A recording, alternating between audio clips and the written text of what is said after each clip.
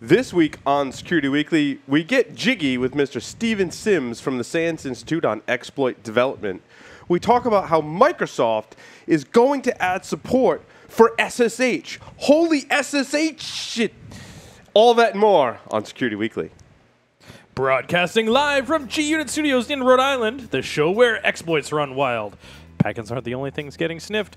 And the cocktails. Flow City. Paul Security Weekly. Brought to you by Pony Express. Check out the Community Edition and turn your Nexus 7 into a lean, mean pen testing machine. For all those hard-to-reach places, there's Pony Express. Visit them on the web at ponyexpress.com. And BioNapsis, the leading provider of solutions to protect ERP systems from cyber attacks. Customers can secure their SAP and Oracle business-critical platforms from espionage, sabotage, and financial fraud risks. Visit them on the web at onapsis.com. It's time to fire up a packet capture, pour yourself an adult beverage, and give the intern control of your Bitcoin miner because here's your host, a man who changes your paradigm with glitter, Paul Asadorian. Welcome, everyone, to Security Weekly, episode 421 for June 4th, 2015. I'm, of course, your host, Paul Asadorian, excited as ever. Is that what that smell is? About that show. Because in studio, to my right, there are two lovely gentlemen. The first one immediately to my right is Mr. Not Kevin here in studio. Imagine that. Yeah. Whoa. Whoa. Whoa. You did like the Keanu Reeves, like, whoa. That I know Kung Fu. I did just watch Point Break, so That's right. Yeah, that's living the dream right yeah, now. It's one of my favorites. Mr. Larry Pesci is here in studio as well. My chair feels really low. I feel short. Well, mine's feels kind of high. Maybe we need to trade. No, your chair is just left over from last week on show 420. Your chair is low. I noticed that in your shot. Like, it was just like you above your laptop like this. Oh, hey, now we're in full color, not sepia. This edition of Security Weekly brought to you in full color. Yes. By Mr. Michael Santarcolangelo. There we go. I was worried you were going to say it right. Yeah.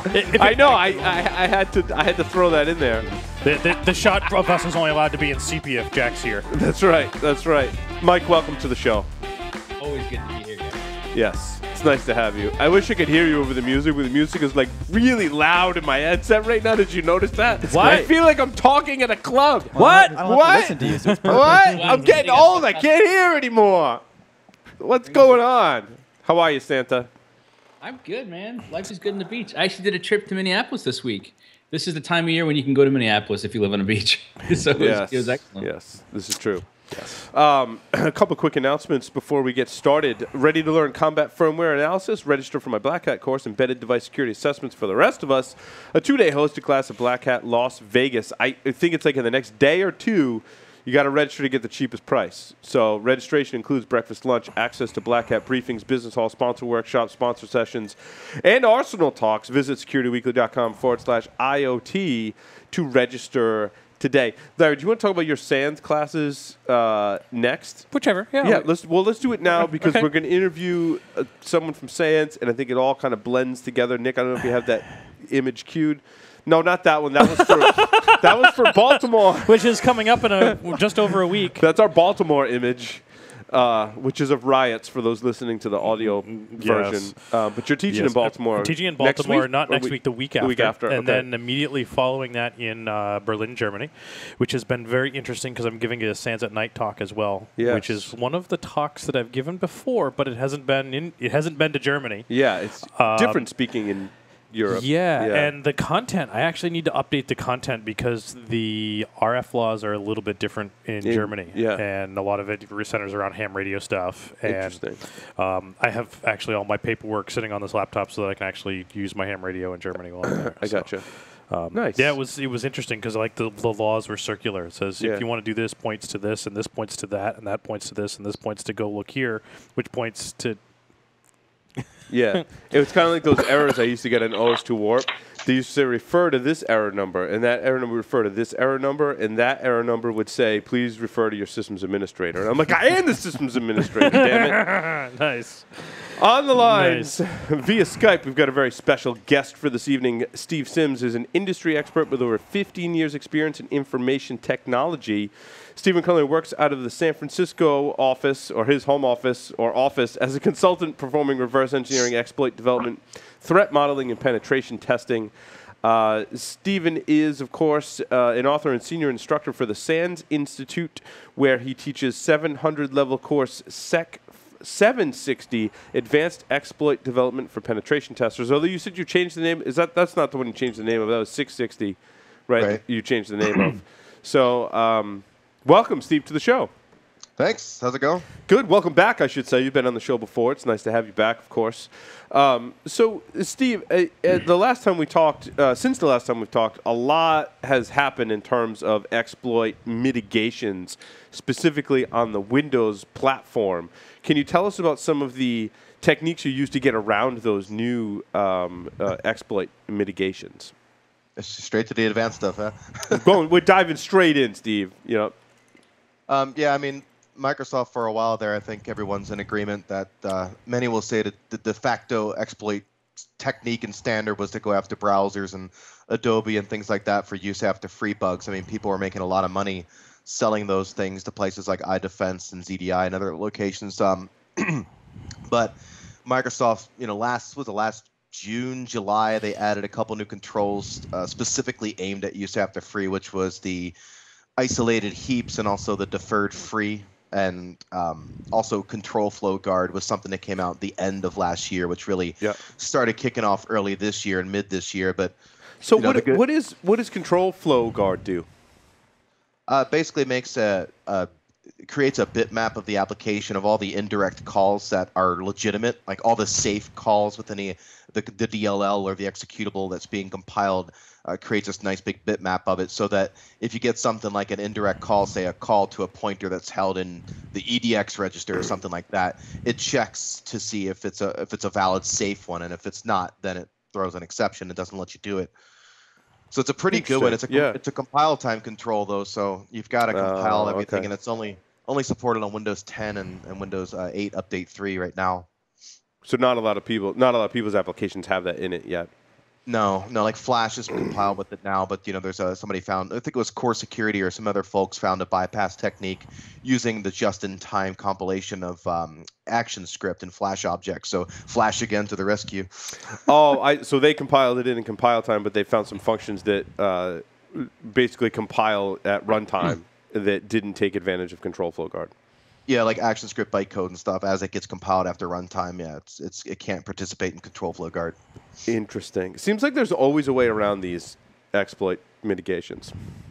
Yeah, and which is why you look at a Venn diagram and you want to merge all the different circles with the different categories of exploit mitigations to kind of it's defense in depth. You don't want to rely on just one of these things. So I see. So what are some of the other exploit mitigations that you're talking about?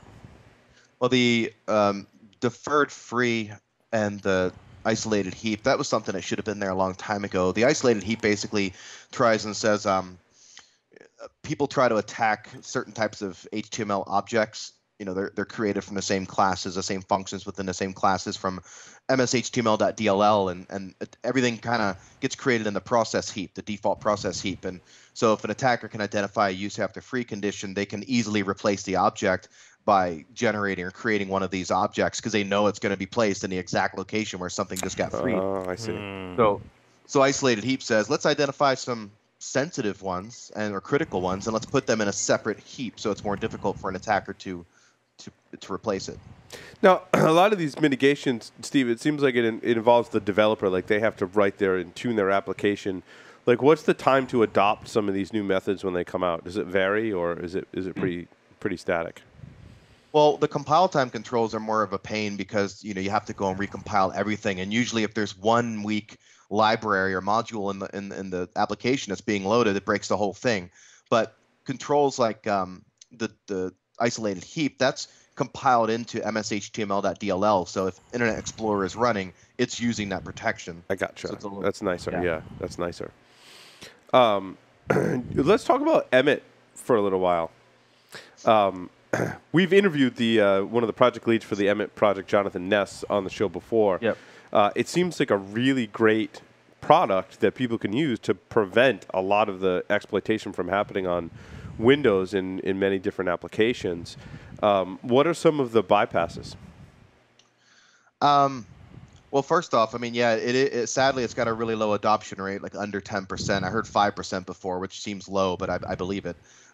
Because it got a real bad reputation when it first came out. It was kind of broke a lot of things and was a little bit more difficult to administer. Didn't have as much granularity or configuration support with like domain support, GPOs and stuff. But now it's like 5.3 is just, or 5.2. I mean, way further along. It's so easy to configure. You can choose one application and choose one exploit mitigation to run on that one application, and that's it if you want. So the bypass techniques really. Some demonstrations have been done, like Jared DeMott and stuff. It did some cool demonstrations of bypassing at RSA or B-Sides last year in San Francisco, and that was back on like 4.1, I think. And then Offensive Security did some cool work showing how you can bypass like 5.0 and 5.1, and then 5.2 came out, I think March, a couple months ago, and that one really focused on God mode, the JavaScript God mode, taking away that support. And the bypass techniques mainly have been identifying like a bit that needs to be flipped in memory, and if you flip that bit in memory, then it turns off the majority of the controls. Or looking at each individual control, like so what Jared DeMott was doing, I don't want to speak for him, but basically looking at the different ROP oriented controls, like the ones that say stack pivot protection. If you steal the stack pointer away from the stack onto the heap, you need to kind of write a little loop that writes your code, your ROP chain, onto the stack, and then pivot the stack pointer back to the stack to get around that one. And it's kind of fun because you take an exploit without emit running, and it works. And then you turn on one of those emit controls at a time, and then you figure out how to bypass. It's like a video game. So it's really neat. Right. Yeah, that's pretty neat. Why do you think do more people just need to be educated about the newer versions of Emmet? Is it just like a marketing campaign that Microsoft needs to go on in order to get widespread adoption of Emmet? Or do you think people's priorities are not just kind of in line for implementing that kind of software?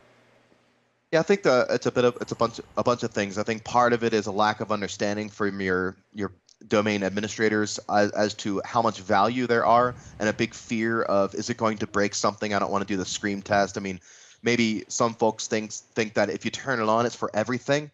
But in reality, if your organization's using Internet Explorer and you're using Adobe products and Flash and Microsoft Office Suite, if you turn on Emmet just for those applications alone, you're getting rid of like 90% of the 0 days that would affect your organization. So at least turn it on for those.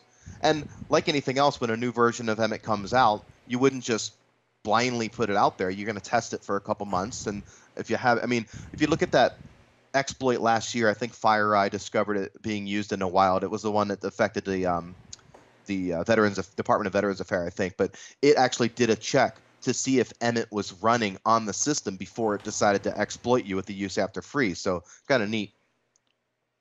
Yeah. Do you see attackers starting to worry about Emmet? No, not really. I mean, it's because the adoption is so low. Yeah, it's more of a targeted thing, and even if some organizations are using it, pushing it out to every system is unlikely and less likely, I guess I could say. But that's interesting. That's a good defensive technique for folks.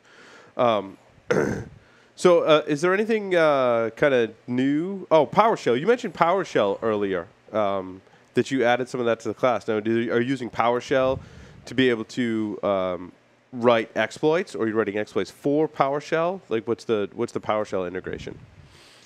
Mostly using, like, Jim Shoemaker had added the modules on PowerShell to 660, the one Sans course I lead author on, and it really looks at kind of replacing a lot of the things that we're used to doing with the old CMD.exe and WMI, and doing it with PowerShell instead. Primarily post exploitation, so not really exploiting the system with PowerShell, but a lot of post exploitation activity. We get into that just because it's hence the name. It's extremely powerful, and when it first came out, I was kind of like, it's just another thing. And then you look at it, the more you get to know about it, it's amazing. So it's a great tool, and there's a lot of bypass techniques too. So, Steve, you said before that your two classes, 660 and 760, are primarily focused on the exploitation. But if you take 660, there's some advanced penetration testing techniques in there. What are some of the advanced pen testing techniques that aren't exactly like teaching people how to write exploits? Like there's some other content in there, right? Yeah, definitely. So Josh Wright did a lot of really great authorship in a course with kind of hacking routing protocols. So going after 802.1x and NAC deployments, so network access control, doing things like VLAN hopping, a few different ways to do VLAN hopping, IPv6 attacks. So get into a lot of the network attacks. And a lot of pen testers, maybe because it's not in scope, but maybe it should be in scope. I find when I'm doing scoping and rules of engagement and all that unfun stuff, it's usually a lack of understanding. Some organizations, as we know, don't really want to pen test. They just want you to check the box that everything's okay to get through an audit. But then the ones that do want a real pen test may not know that their routing domain and stuff like that, layer 2, should be in scope. And you got to be real careful with it. We always say in class, you don't want to just go start hacking away at OSPF and BGP and interrupting the routing domain. Right. But auditing the router configuration and replicating it in a lab, there's no reason why you shouldn't do that. And we get a lot into pen testing, cryptographic implementation, so hash length extension attacks and CBC bit flipping and all those fun things. And then a lot of network booting, so pre-execution environment stuff, because more and more organizations are kind of focusing on the DLP thing and saying, well, we don't want people taking this stuff home, so we're going to keep it kind of all the hard disks in a storage area network. And when you boot up your system, you get a network boot, and that's becoming more popular, especially in defense environments and stuff. So. Do you find, Steve, that people are taking your class that they're penetration testers? They're like Larry, for example, they're out on the road, 50, 60, 100% of the time or whatever it is, right? They're off doing penetration tests. And do you find them taking the class and say, well, I want to integrate some exploit development in it? And does your average penetration tester, in your opinion, have that time or their methods they can use to learn how to do some quick exploit stuff while they're on a pen test? Or is this all really stuff that you learn to do a pen test of a specific system, not in a more general setting? Yeah, it's a great question and a very big question. A lot of the people that I talk to, I've been teaching for SANS for 9 years, and I travel around the world a lot. I was just in Bangkok and Singapore and Amsterdam and Munich, and I'm only saying that because I get that international input too, which is really nice to get. And consistently, it seems most people get to do the exact same thing every single time they do a pen test. They look at RDP man in the middle. They look at LSA secrets. They look at pass the token, pass the ticket, or pass the hash, all that stuff. And a lot are doing more of the insider penetration testing. And of course, you got your web app stuff too. And a lot of the so it's a 660 course. A lot of the pen testers come in and say, I already know all that stuff. I want to get better at more advanced things that normally take a lot of time to do. And I think I was mentioning to you before, where the better you get at fuzzing and using tools like AFL, the American Fuzzing Lop from El Camtuf and those guys, and the faster you are at it, the more realistic it is to have it as something you would do in a pen test. So yeah, your average pen test does not include exploit development and 0-day, but product security testing is getting way more popular. A lot of organizations need help with the secure development lifecycle and working with the developers. And so a lot of the black box stuff is getting more popular. There's a lot more people focusing in on instrumentation-based fuzzing and things like that. So it's fun. So I would say the average person coming in wants to learn the exploit dev stuff and just wants to learn the harder stuff. That's more difficult to do on your own. So now you get a lot of developers that take your class that want to learn how to write exploits so they can write more secure code, or is it more programmer that wants to take your class because they want to become a security researcher? Yeah, it's another good question. I live in the Bay Area, so there's a lot of organizations around here. You've got Google with Project Zero, and VMware, FireEye, Microsoft, Apple, countless organizations hiring for security researchers and exploit vulnerability researchers and stuff way more than 5-10 years ago. That was kind of almost unheard of. It was way more boutique, and now it's a lot more companies trying to bring that expertise in-house to work with their developers during the development life cycle. And so we're getting a lot of developers come in, especially in 760, who work in the C++ programming space, primarily to focus on doing better SDL, so secure development lifecycle, with their SDLC, and knowing when it's a good time to do proof of concept because sometimes you find something in Fortify through static analysis, or you do some dynamic analysis maybe, and you find a bug. And in my experience, you oftentimes, the developers just don't like you by default because you're this guy there that's looking at their code. They already don't like you. They don't trust you. They probably don't respect you, and you've got to prove that. And it takes a lot of work, and demonstrating them some POC and helping with the education side, really is a cool thing.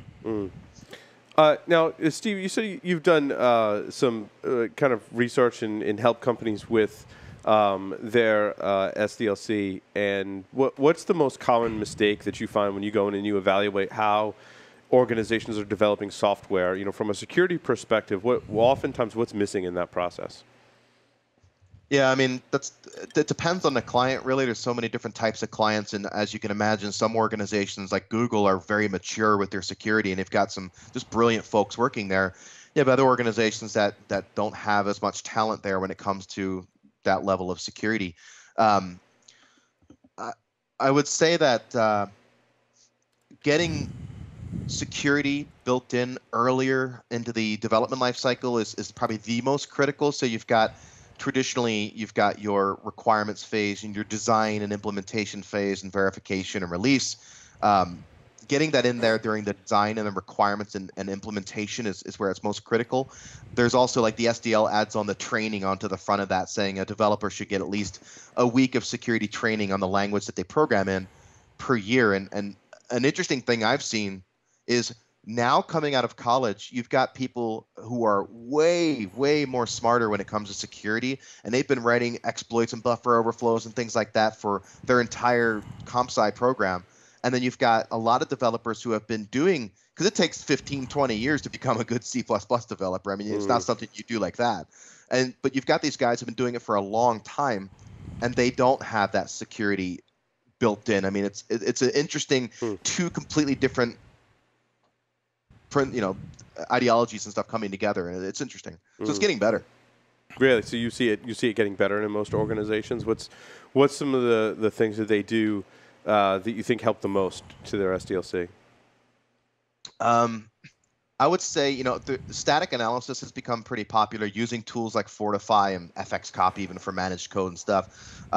Doing that during the implementation phase, but also I've seen a lot more shift on the verification and the dynamic analysis and testing. So, especially because a lot of developers coming out are mainly focusing on Java and C# and more higher level languages. I mean, the C++ stuff seems to be not a big of a part as a part of in the curriculums anymore. And there's a gap. There's a need for those low level programmers. And so when you're turning on tools like GFlags with page heap and stuff, and stack tracing, and doing proper dynamic analysis on the heap and all these, I'm seeing companies finding a lot more bugs that otherwise would have gone out into production. And I think it was Forbes and some other NIST and some other places that say, bugs that go into production are going to cost you 20 to 30 times more to fix, as if you were to find it early on, as opposed to that. Mm-hmm. Do you find that the Fortify tool is one of the leaders in that market? I mean, I hate to talk specifically about vendor products, but that seems to be the one that comes up quite a bit. I would say it's definitely got the biggest share, biggest stake. People know it. It's a good tool. It does generate a lot of false positives, and like any of these tools do, I mean, you have to sift through a lot of stuff to get down to the bugs you really care about. So it takes a lot of tuning, but it is a powerful tool. Yeah. And you were talking before how, the best approach, and it's the one that I recommend as well, is to do the static analysis, but also do that runtime analysis as well. Yeah, you have to. I mean, I use a bad analogy in class, and it involves puberty. It's saying, your code in its source form, I mean, that's your baby. It's static. It's innocent. And then you compile it. It's like the application going through puberty, and it comes out on the other end, and it's got hormones now. I mean, it may do things that you didn't think it was capable of doing, and it had a lot of compiler optimizations and crazy things. And you've got to test it. And anybody who argues that is, I think, insane, because it's been proven time and time again that through dynamic analysis, we find bugs that were missed on the static side. Another thing I'll throw out there, because you asked where I see the most value being had in the SDL is with proper attack surface reduction or mitigation and threat modeling, where you take during your requirements what you need to occur, and then you assign things like a security advisor and privacy advisor that's going to track and do the code reviews and stuff, and you take the attack surface down to the minimum amount that needs to be exposed for that application to work. And then you model the threats. You have to have some expertise there to model the threats that you should be concerned about. So when you're going to do some manual code review and stuff, you know where to focus in on. And by not doing those things, and also checking again once you get to the verification phase, because things change during that period of development, and you've got to look at the attack surface again. I mean, I see a lot of value coming there. Yeah. No, you're right. I mean, just in our networks, you see the attack surface changing constantly, and software is really no different in that respect, that the attack surface is just constantly changing, and keeping up with that can be difficult. Yeah, and watching it for crazy things too. Like I downloaded Camtasia software the other day so I could create a video on this AV bypass, and I was debugging iTunes, I think it was, and I was like, why the heck are these Camtasia DLLs loaded into iTunes? It was like injecting itself into different places. I mean, that's the kind of stuff you got to watch out for too, because you never know what's being injected into your running processes unless you're paying attention. And that one control or that one module is not participating in the rebasing and things like that, and that breaks everything. Are you specifically a lot of focus on Windows as a platform in your classes, Steve, for exploit development? No, we do a lot of Linux. Look at a lot of Linux stuff as well. I mean, what about OS 10? Do you look at the OS 10 platform too, or not so much? No, we don't do any Mac in the. I mean, the techniques and the principles and everything apply, but no, we don't get into that. Mainly because we can't expect everybody to bring a Mac. I mean, I would say it's about 1/3 bring Macs. Mm-hmm. Yeah, so they're doing mostly in virtualization. Are the protections, in your opinion, the same or just different between OS 10, Windows, and Linux? I mean, I'd say Linux has always been ahead when you've got people like Brad Spangler and stuff with the PAX and GRSec and those. I mean, those guys have been on top of it, and if you apply that stuff, it hardens it big time. And I would say Linux has always been a little bit ahead, and then closely behind has been Windows. I mean, Microsoft's done a great job in improving their security, and then Mac, I would say, has always been a little bit behind. It wasn't until like Snow Leopard when ASLR on Mac was considered enough, to be a control. Yeah, it's interesting. And I love that Linux is, Steve identified Linux as sort of being here maybe a little ahead of the curve for some of the memory protection and all that type of stuff. Yet it takes forever for them to come out with drivers for stuff. Maybe there's a reason for that. I read all the XKCD cartoons, yeah. Yes. Who was that one that said something like, in my Linux OS now supports like 10 million CPUs and all this and that, and it's like, yes, but does it support Flash or that, or does it support some kind of driver? I can't remember. It's funny though. Does it support your wireless driver in your laptop? No. No. Does anyone else have questions for Steve? No. Mike, did you have questions, comments on the SDLC kind of stuff? I meant to prep you on that. It's funny how you picked exactly where my brain is turning. I know where your brain's going to go now. We did the mind meld. It means I got to switch it up if I'm getting that predictable. I feel like there was a lot of, I want to go back and listen to it, unpack it again. But let me ask this question: who's doing it well? You don't have to name names, but I mean, are you seeing enterprises adopt that? Because what I heard and I liked it. I'll tell you a couple of things that I really liked. Assign somebody as an advisor to guide that process, which then suggests to me that they need to have a pretty interesting skill set. It's part project manager, part security person, part development / coding background with a whole lot of ability to tap dance and bring people together. But then we're talking about setting it up at the beginning, working your way through it, testing it at different points, using different types of testing tools, and then making sure at the end that it's both what you wanted and nothing crept into it. That's awesome. I've never seen anybody do that. So have you? I mean, how do we propagate that model forward with some examples? Yeah, I mean, companies like Cisco Systems and Adobe have publicly stated that they do use the SDL, which is good. I mean, Microsoft, of course, wants anyone using it to say that they're using it, especially the medium and larger companies. But I mean, in my experience, most organizations are focusing in on key areas of what they think is the most critical to their development life cycle. So if they've determined that, hey, we make routers for a living, we make switches for a living, and that we would get the most value out of attack surface reduction and maybe secure coding and doing the static analysis side, I'm seeing a lot of that happening where they pick and choose where they think the most critical areas are. And there's a company like Security Compass. I mean, they focus specifically on they have some tool called SD Elements, which is real similar to a tool that I deployed at a former employer, where their focus is get in early on because you get more value the earlier in the SDLC that you map that. So yes, I do see some companies doing it well, but I think they're big companies. Yeah. Okay. bigger companies And their whole livelihoods are based on their ability to produce code that doesn't get them screwed. And they're also all releasing patches on a pretty consistent basis. Let's go back for a second.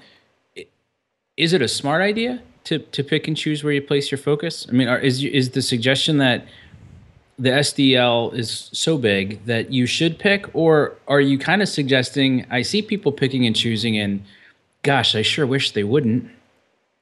Yeah, no, you're supposed to not skip anything. It's kind of like the whole incident handling process and stuff. Even if it's not going to take you as long to do one of the phases, you should never skip any of the phases. So, I mean, that's one of the things we teach is if you do skip a phase and an attacker can figure out what phase you skipped or kind of didn't do a good job on, there are certain types of vulnerabilities we're going to look for, right? Yep. So, yeah, you're not supposed to skip. All right, one more question then. I am myself, from an economics perspective, bought in on incorporate it earlier and you have less problems later, which typically makes it cheaper. In the short run, when you start to implement something like this, let's set aside the growing pains. Does it extend any timelines, let's say in the first couple weeks to couple months, once it's implemented? I mean, is there an upfront cost that we pay to get back-end savings? Yeah, I mean, that's your return on security investment, right? Yeah, but I'm just trying to understand too, like, I'd have to calibrate this to say to somebody, look, yeah, it's going to add 2 weeks at the beginning, but we'll go faster here. We'll hit the same release date. We'll have less problems. It's less money, better, whatever. I'm just trying to think through how to make that case. Yeah, I mean, yes, there is an overhead, of course, and your developers more than likely are going to be quite resistant to it because, one, it might take away and inhibit their creativity, which is never good. That's why developers leave. And it's also more work for them. So the more you can automate, and this is where you bring in a security advisor, like I was saying, and the more you can automate this and make it easier for them to adopt it, the more successful it's going to be.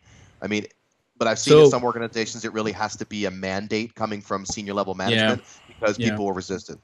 Well, I mean, so the funny thing is when we look at constraints, the way to unleash constraints is creativity. Simplest way to explain it, there are three primary colors, and there are 65 million, 70 million, 80 million colors that come from those three primary colors.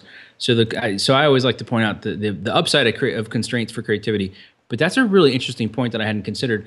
The flip side is I think that your statement is universal. The easier we make security for other people to do while doing their jobs, the more likely they'll do it. I mean, it's great guidance for anybody to live by. This is awesome. Yep. I have a lot to learn. Thanks, man. Thanks. Steve, when are you teaching next?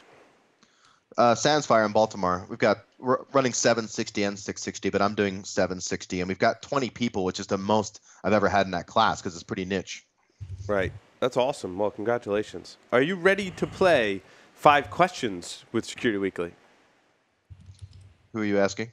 That was in fact directed at you, Steve. Yeah, sounds good. Okay. 3 words to describe yourself.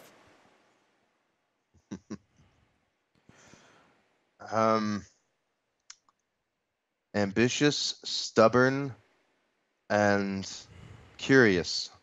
If you were a serial killer, what would be your weapon of choice?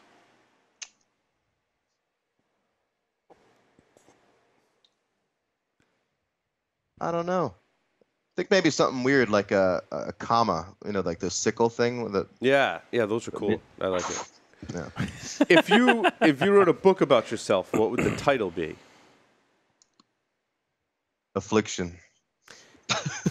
In the popular game of Ask Grabby Grabby, do you prefer to go first or second? I don't know this game. It's popular in Europe. He's been to Europe a lot, so You've been to Europe a lot, so yeah, maybe you. I probably want to go first because I either want to go first because it'll be a good thing, or I want to get it over with. That's good. Choose 2 celebrities to be your parents. Jude Law, so I want to get his looks, and He's Shirley Manson nice from Garbage. Awesome. Steve, thanks so much for coming back on Security Weekly. It was a pleasure having you. You can check out Steve's class in Baltimore at Sandsfire. 2 really, really super technical, super awesome classes offered from Sands by Steve. So thanks for coming on the show, Steve. Thanks for having me. It's a great time. And with that, we are going to take a short break, come back, and talk about our stories of the week. So stay tuned. Don't go anywhere.